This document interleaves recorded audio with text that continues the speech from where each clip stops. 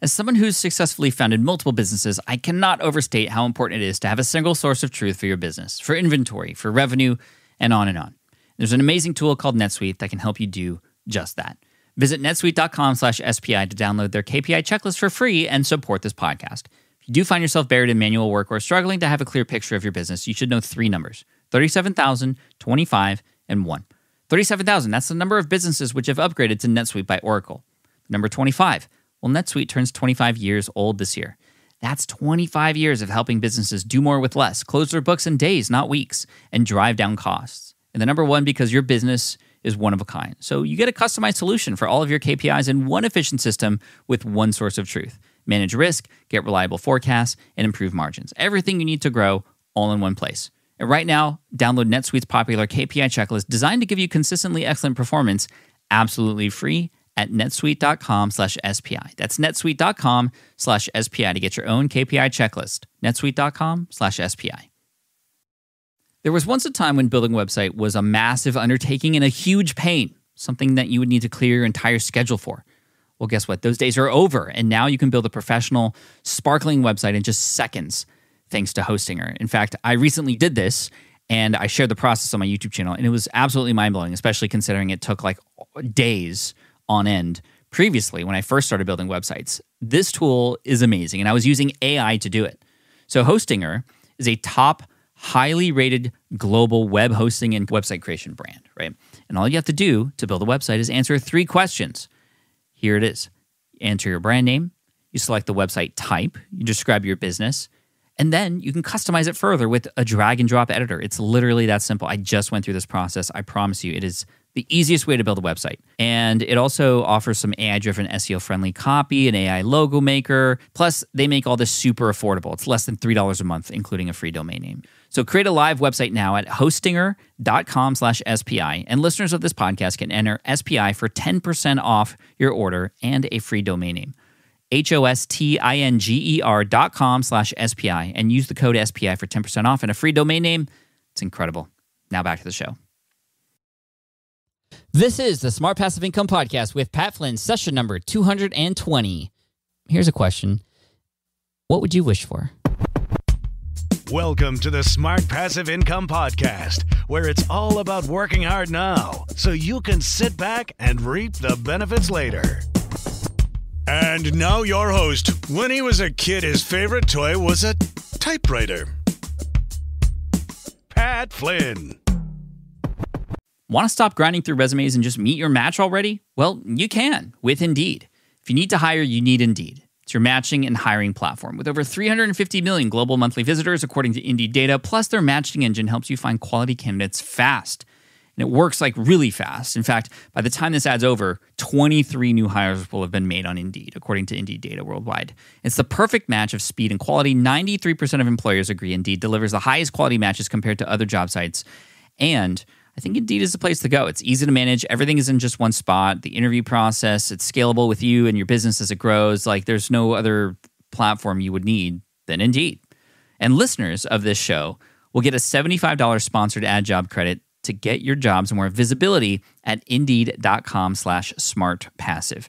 Just go to Indeed.com/smartpassive right now and support our show by saying you heard about Indeed on this podcast. Indeed.com/smartpassive. Terms and conditions apply. You need to hire, you need Indeed. We entrepreneurs are at our desks a lot, so having solid equipment is super important. And a sit-stand desk can make a huge difference, as many folks on our team will attest to. If you haven't tried one yet, this offer from Uplift is for you. Plus, you can support the show at the same time. Visit upliftdesk.com/SPI for 5% off your order. Over 1 million customers have chosen Uplift Desk. Innovative product designs, reasonable pricing, same-day shipping, free accessories with every desk. You can see why they're such a big hit. And did I mention the industry-leading 15-year warranty? And that covers the complete desk, by the way, not just the top or some fine print like that. Moving while you work is just healthier. And Uplift Desk provides a state-of-the-art experience. They're stable, made of very solid materials. There's over 100 desktop choices and customizations available. Just the choices for material for your desk are amazing, all the way from laminate to eco to bamboo to solid wood. If you want to build the workstation of your dreams, I highly recommend checking them out. Go to upliftdesk.com/SPI for 5% off your order. That's UPLIFT desk.com/SPI to get 5% off your entire order. Hey, what's up, everybody? Thank you so much for joining me today. This is a very special episode because I was so thankful to get connected with Frank Shankwitz, who is the co-founder of the Make-A-Wish Foundation. A lot of us have heard about the Make-A-Wish Foundation. You may have even seen documentaries or heard stories in and around your hometown.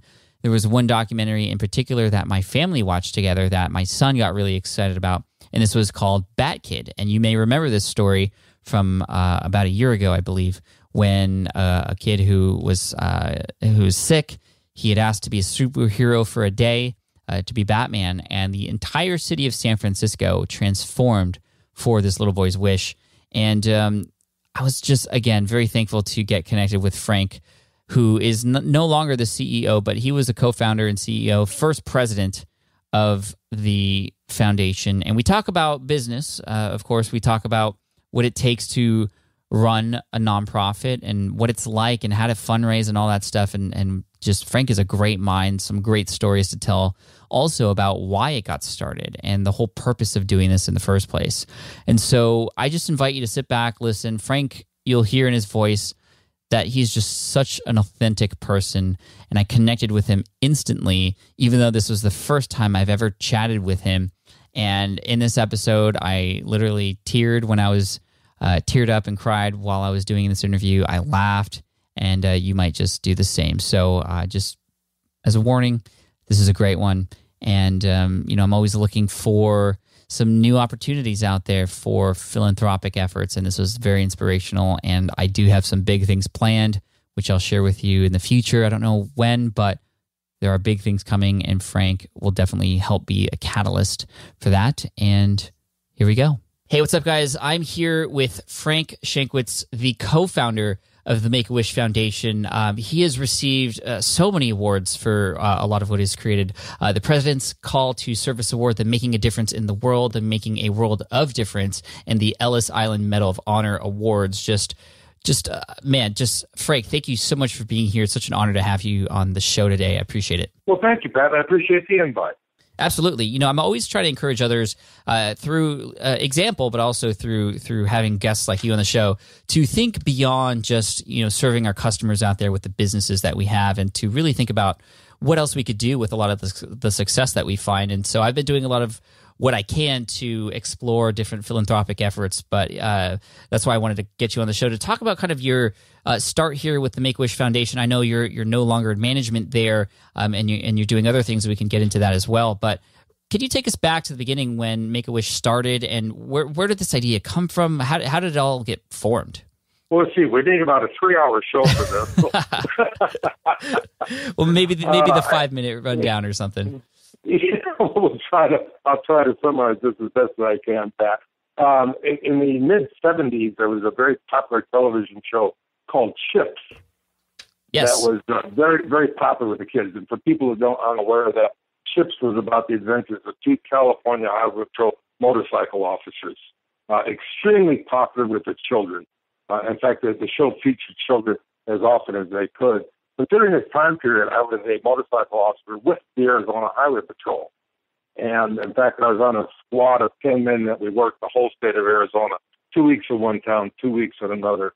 And because of the popularity of the Chips, we would always go in 2-man teams in these little towns, areas. Because of the popularity of the show, all of a sudden the kids would just start waving at us as we're in town. The teachers would ask us to come to the schools and talk about bicycle safety and just meet the children. It was the greatest PR tool ever for the police forces, especially for Arizona Highway Patrol. And our motorcycles, our uniforms, everything were identical to California. In fact, we initially trained with California Highway Patrol in Sacramento, except obviously ours at Arizona. Mm-hmm. So again, the kids just loved it. But in 1980, I received a phone call from a friend that was a U.S. Customs agent and said he met a 7-year-old boy named Chris. Chris had terminal leukemia, only a few weeks to live, and his heroes were Punch and John from the television show Chips. And all Chris ever talked about was he would love to meet a motorcycle officer, a highway patrol motorcycle officer. And Tom Austin, who was a customs agent, asked us if we could do something to maybe set Tarpon and several other people. A special day was arranged for this little boy to come to our headquarters building. In fact, we flew him in our state police helicopter from his hospital. And I was asked to stand by to meet this little boy. I'd never met him before. Helicopter landed. I expected our paramedics to help out this little boy because he'd just come off IVs. Like I said, extremely ill. This little bound of energy hopped out of that helicopter. When he looked over at that motorcycle, he thought he was looking at either Ponce or John from the TV show. And just ran up, just this big smile on his face. And his mother was with him. And I was watching her reaction, and she just got tears because she's seeing a 7-year-old boy just all of a sudden running around happy, giggling, just having the greatest time. And Chris went on that day to become the first and only honorary Highway Patrol officer in the history of the Arizona Highway Patrol. Now we're going back almost 36 years, and complete with a uniform that was made for him, his motorcycle rings, everything that this little boy could imagine. Oh. And unfortunately, he passed away a couple days later. Our department asked me, they said, we have lost an official officer. He was going to be buried in Illinois. Would you please go back with another motorcycle officer, give him a full police funeral, and which we did. He was buried in uniform. His grave marker reads, First Gracious Arizona Trooper. But flying home from Illinois, I just started thinking about this little boy who had a wish, and we made it happen. Why can't we do that for other children? And that's when the idea of the Make-A-Wish Foundation was born. And it took me 6 months to get it going. I finally found 4 other people that would serve as board members. And we became official in November of 1980. And I was the first president and CEO at that time. Wow. You know, you were bringing me to tears right there with that story. I have a 6-year-old boy. And I can only imagine just that situation as a parent and what that would be like. And, you know, just if I find myself with my kids in that sort of situation, I would want to give them their biggest wish like that. And so I just thank you for sharing that. And when you were starting, you said it took you about 6 months to get it going. I think that's one of the things that a lot of us who are listening to the show, we have these grand ideas of things we could do to help others, but then the actual action that it takes to make that happen is the difficult part. And because it's difficult, a lot of us don't actually do those things. What were those 6 months like? You get this idea on the way home and, you know, it's obviously motivating you. What are your first steps from there? And you have to remember that this was the day before internet. Right. You're absolutely right. Thank you for reminding us. Yeah. And so how do you start a nonprofit? And that was the research, going to the research libraries. I fortunately had a friend that was an attorney, and it's not an oxymoron. Sometimes attorneys can't be friends. I always tease them about that. But just a lot of research. And I'm working full-time, and like most police officers, I'm also working off-duty jobs. Mm-hmm. It just took a lot of effort. But I also started receiving a lot of help from the attorneys, from other people, how to research this, how to start it. And we finally filed a 501c3. Again, just a lot of time. But the biggest thing, Pat, that I had a commander with the Arizona Department of Public Safety who endorsed this idea. And he came to me and he said, I know what you're doing. I'm going to allow you to use company time when you have to. He said, but I want you to give me 8 hours work. If it takes you 15 hours to do that, you're going to give me an honest 8 hours work. Mm-hmm. And I always admired and respected that gentleman for that, and went above and beyond to fulfill that little contract that he made with me verbally. Wow, that's great. Thank you to him for allowing you to do that.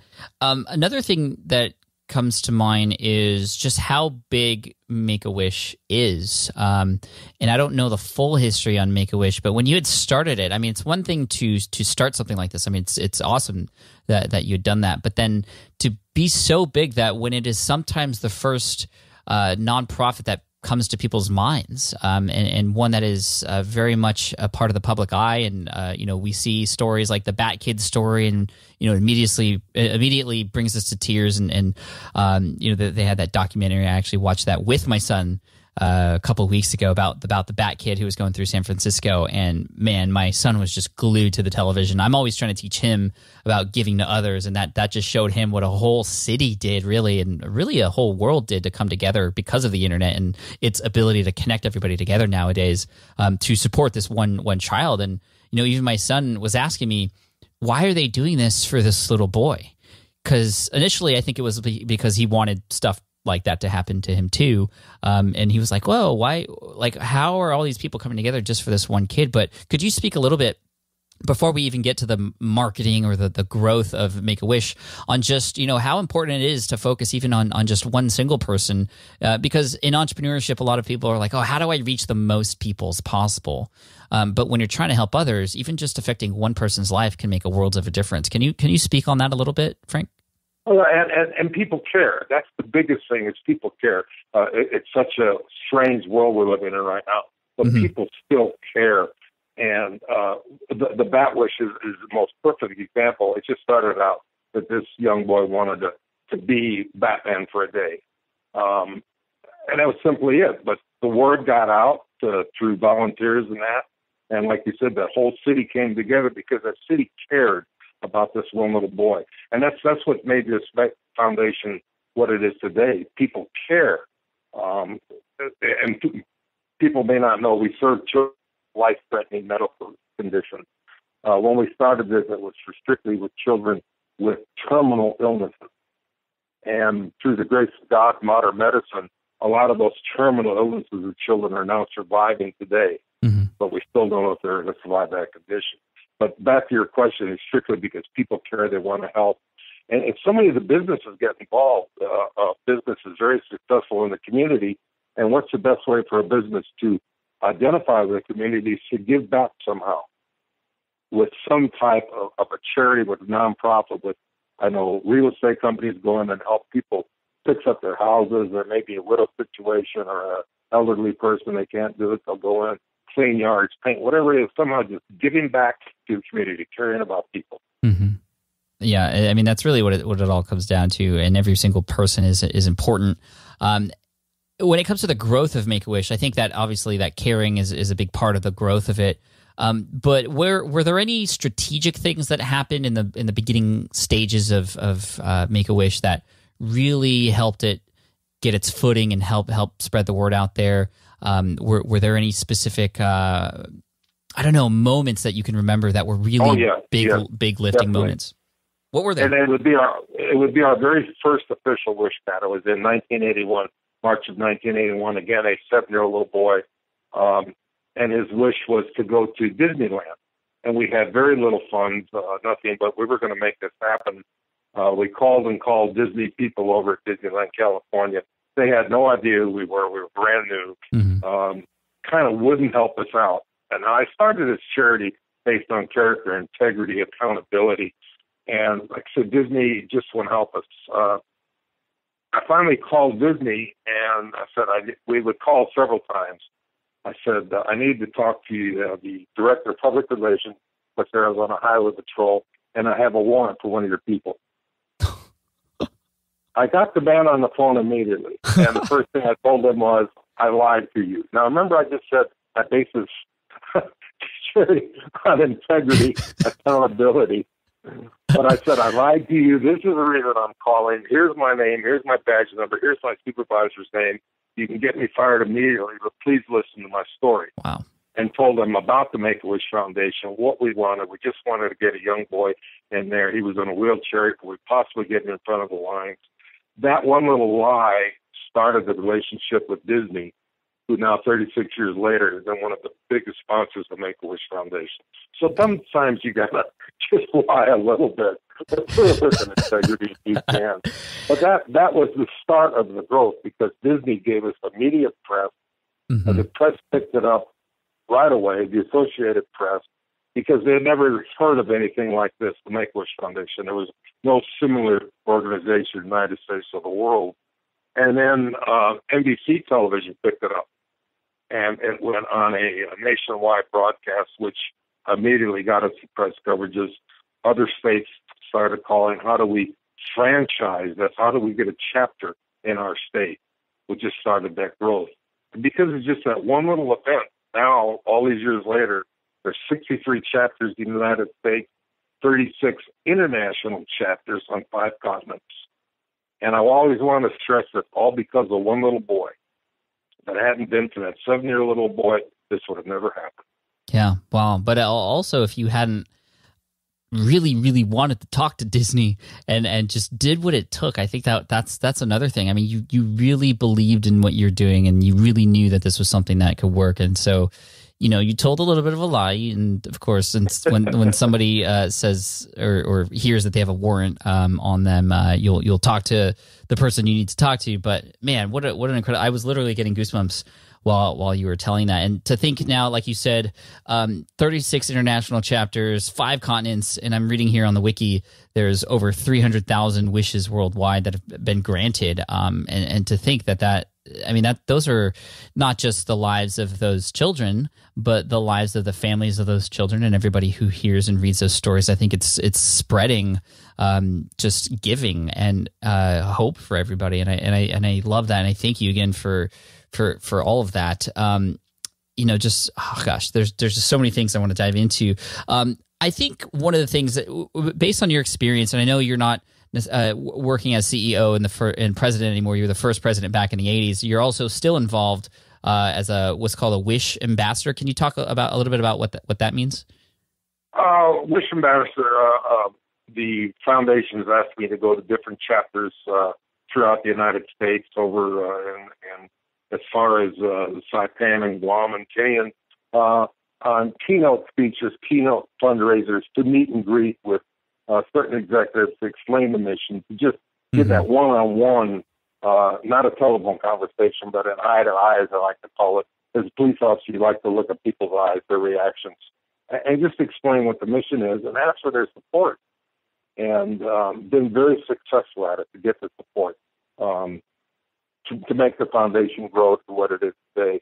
The current president and CEO of the National Foundation, which oversees everything, is doing just an excellent job. I mean, it takes, and if I can go back a little bit, I had to make a career choice after 2 years of starting the foundation. Am I going to run this foundation, and am I going to be a police officer?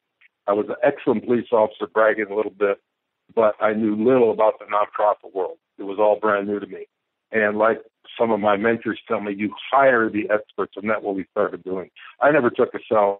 We knew we had to hire the experts, and that was probably one of the best business decisions myself and the board at the time made. Let's hire these experts, and over the years they made this grow to what it is today.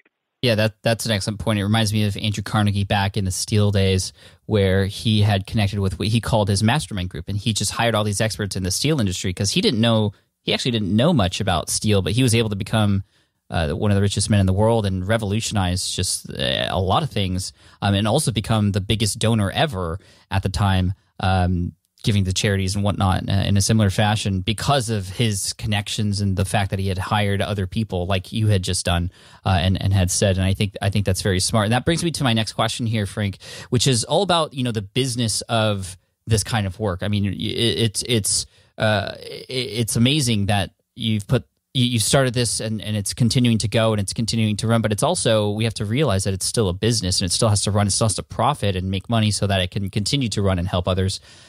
I think that's a big struggle for people too. And can you talk a little bit about when you were starting it out, how you were able to keep it afloat? I think that's one of the things, especially with this kind of thing where you want to give so much, it's very hard to keep it afloat in terms of the profits that, because you need to keep it running. So what can a person do who's looking to get into nonprofits based on your experience? What can they do to make sure that, they continue to keep this thing moving forward, that they're going to actually, just stay afloat?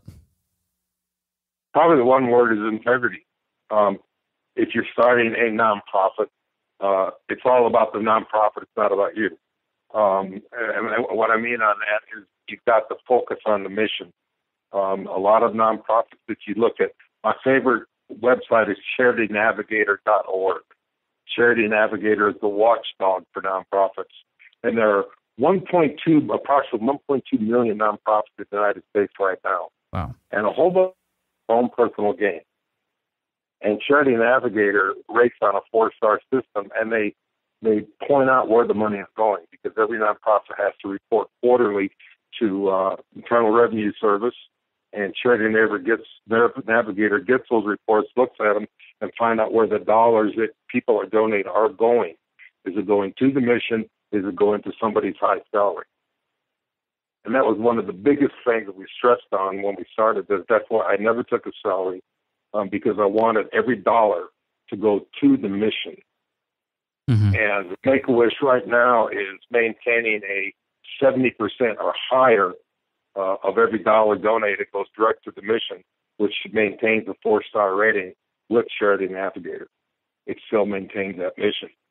So the biggest thing, if somebody's in the nonprofit world or starting, like I'm starting a brand new nonprofit here, we're getting ready to launch here about next month, hopefully, is again, we're going to focus on the mission and not our individual person. Mm-hmm. Do you want to, I don't know if you're able to, but do you want to talk about what that next venture is for you and just maybe share a little bit about it so we can perhaps, show some support for it? Yeah, I mentioned to you that the Make-A-Wish Foundation is a well-run, well-funded organization, and its mission is for the children of life-threatening illnesses. I meet so many people around the country because I'm now a motivational, inspirational speaker that talks about, well, how come we can't get somebody to help me with, for instance, service dogs for autistic children? And I did research on that. It's an example. It's $58,000 average price to train a service dog for an autistic child. The same service dogs go to our veterans that can help them, a veteran with prosthetic limbs and that, help them get around, help them do things the same price. And the VA doesn't provide that. Just all sorts of individual causes. And a friend of mine suggested the foundation. We will try and get in the community and start a ripple effect to raise money for these individual causes. So that's in fact the name of the new nonprofit, Ripple Effect Foundation. And our mission is going to create, manage, advance media and online benefits for all types of charities. And we're getting ready to launch it pretty quick. I've developed a pretty good board on there. Some names I'll mention, you won't know their name, but you'll know their relation. One of the board members is David Stanley. His stepbrother is Elvis Presley. Oh, wow. Another one is Tanya Brown. You don't know her name, but you know her sister, Nicole Brown Simpson. So we're getting some people that have contacts that can really help us out and see what we can do to help a whole bunch of other people. That's awesome. Well, I look forward to learning more about Ripple Effect Foundation in the near future, and we'll definitely put links on the show notes page and everything for you. The last question I have for you, Frank, and again, thank you for your time today. I really, really appreciate it. Is about the fundraising aspect of creating a nonprofit. I think this is something that scares a lot of people, and even people as entrepreneurs who are just starting out, sometimes they're even scared of asking their customers for a sale or for money because they just don't like the idea or are afraid of asking for money. And as a business owner, you have to believe in your product, of course. And when you do that, it's much easier to ask for the sale. But even then, some people still struggle. As a nonprofit, I can imagine it being a very big struggle for some people who don't feel too awesome about making people pull out their wallets. How do you best approach the fundraising aspect of, running a nonprofit organization? And that's a very good question. And I always tell people, if you're afraid to ask, you shouldn't be in the nonprofit business. But the first thing is you have to have a mission that people will relate to. Mm-hmm. So whatever it may be, helping veterans, it's got to be a mission. And again, it's got to be a mission of integrity and accountability. But you just go there. The business world is all about sales, and the nonprofit is the same thing. It's all about sales. You have to sell that mission to people, and you're going to find the right people to support it. And then it always goes, when I find that right person, how big is your Rolodex? That you can contact your other friends to see if they believe in that mission I'm doing, just as a business will do. How do you believe in my product? Mm-hmm. It's basically the same salesmanship. But if you have a good product in the business world and you have a good profit in the nonprofit world, then it works the same way. Love it. That's a great answer. And plus you have to show a return. You have to show in the nonprofit world that money being donated is going to that mission, and you're accomplishing mission, just like in business, you're accomplishing a good quality product. Absolutely. I think the big struggle with the fundraising aspect in nonprofit world is, a lot of times with the business world, you often get a return immediately after. For example, if you're buying a piece of software or something, or, you're buying a book even, you get to hold it or start reading it immediately or start using that software and you get that immediate return or that immediate, it's a one-to-one real-time transaction. Whereas if somebody's donating money, often you don't really know what happens. So you're 100% correct. You're 100% correct. And like a brand new nonprofit like Ripple Effect, we have $0 in a bank account right now. Mm-hmm. It will take us a good year to get started when we're actually going to start giving back to the dollars donated. But again, accountability. The thank you is to show them what's going on in the nonprofit world. Here's the money. Here's what we're doing. Here's what we're going to do. And then through your social media sources, keep everybody informed. Transparency. Yeah, I love it. Frank, when Ripple Effect starts collecting, let me know. I'm more than happy to help out for sure. Well, thank you so much. Thank you. Yeah, absolutely. So we'll keep that in mind. Is there a website or any particular place where people who are listening to this right now can go, or is this kind of a? Yeah, the website for Ripple Effect is being developed. We haven't even got on there yet. Okay. Anything. But for my individual, you can follow my adventures. We're having a movie made. Universal Studios is doing a movie about my life, which is kind of flattering, but that's a whole nother topic. A book coming out. But my personal website is Wishman1, the number one, wishman1.com. Wishman. And on that one, the number one, not O-N-E. And on that, to be able to follow everything that I'm doing as far as the new Ripple Effect Foundation, the movie, the books, and so on.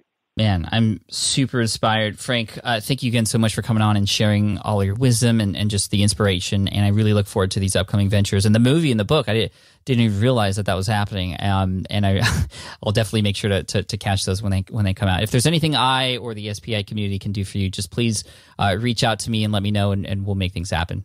Well, Pat, again, I appreciate allowing me the time on your show. Yeah, thanks for coming on. Cheers. All right.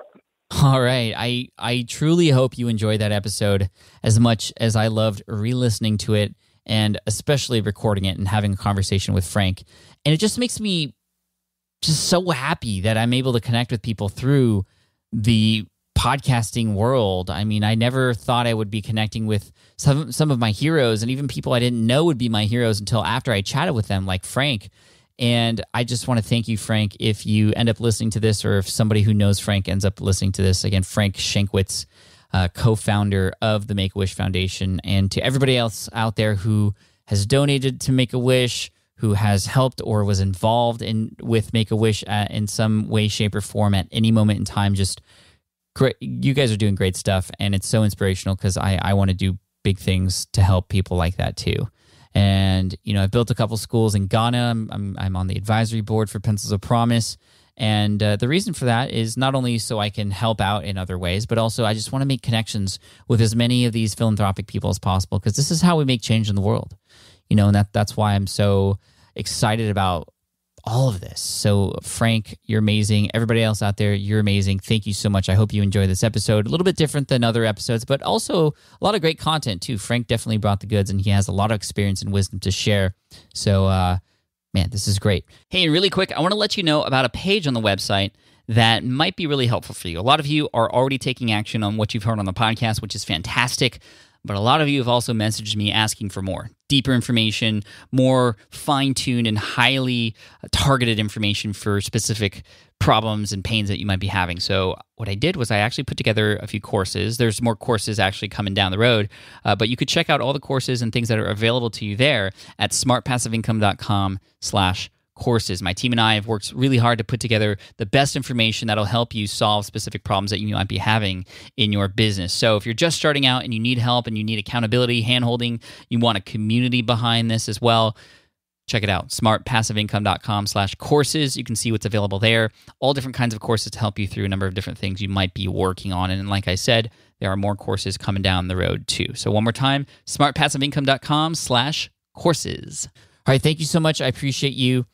And man, I'm really There's just so many great episodes coming up. The next one is with a student of mine who's been on the show before, and he's doing some stuff that I've never heard of before either. So it's sort of the student now teaching the teacher, and you're going to get a lot of information that's going to help you, especially if you sort of flatline with sales. If you flatline with sales, this is going to help you get to the next plateau, and it's going to be amazing. So I look forward to serving you in that episode 221.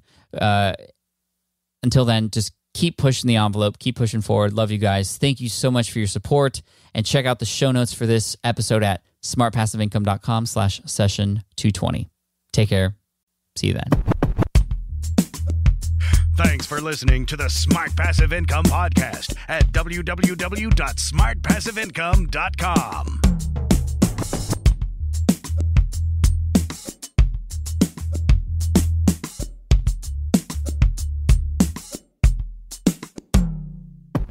Hey, and while I got you, I know I normally end the show at this point. However, sometimes I leave special announcements even after John finishes off with his voiceover here at the end of the show. And today I wanted to give a special shout out, which I think is very relevant to the topic of this particular episode, to 30 amazing people who, during my pre-sale campaign, I guess you could say, for my book, Will It Fly, which was back in February, I had offered certain bonuses depending on the number of books that people purchased. And these people, these 30 amazing people, have purchased more than 10 books for giveaways, gifts.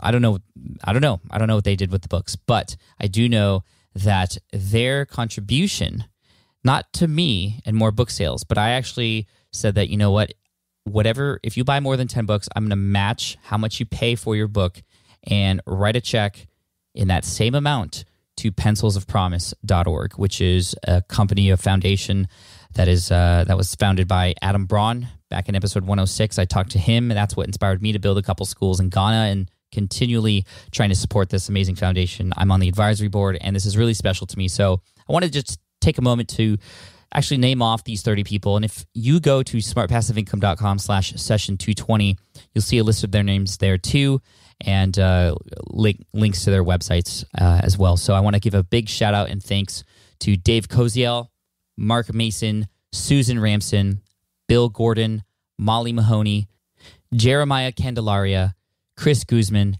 Heather Newton, Ryan Grant, Connie Ragan Green, Travis Wilkerson, Samuel Ronkin, Meredith Eisenberg, Julia Darcy, Alton Skinner, Kurt Libby, Kinsey Roberts, Gary Ware, David Hooper, Ronan Beckerman, Karen Joan, Lana Camiel, Victor Miller, John Zenkert, Hank Osborne, Greg Harrington, Paul Potter, Owen Anderson, Matt Lovell, and last but not least, Charlie Cicchetti.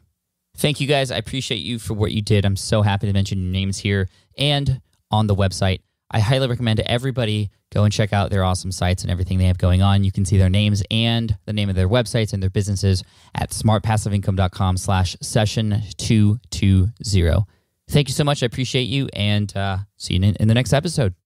Hey, I hope you enjoyed today's episode. And if you're looking for a new podcast to add to your rotation, I highly recommend Problem Solvers, hosted by Jason Pfeiffer, who's been on the show a few times, actually.